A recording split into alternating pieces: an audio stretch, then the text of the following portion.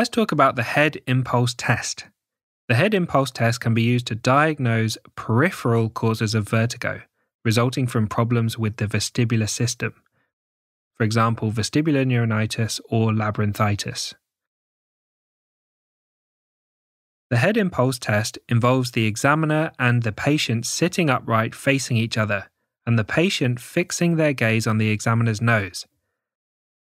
Then the examiner holds the patient's head and rapidly jerks it 10 to 20 degrees in one direction, while the patient continues looking at the examiner's nose.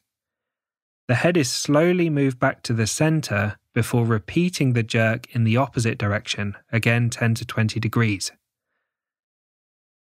It's important to ensure the patient has no neck pain or pathology in the neck before performing the test. A patient with a normally functioning vestibular system will keep their eyes fixed on the examiner's nose.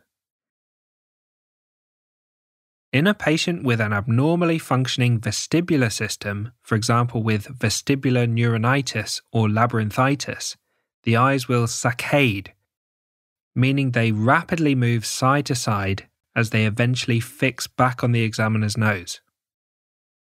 The head impulse test helps diagnose a peripheral cause of vertigo. It will be normal if the patient has no current symptoms or a central cause of vertigo.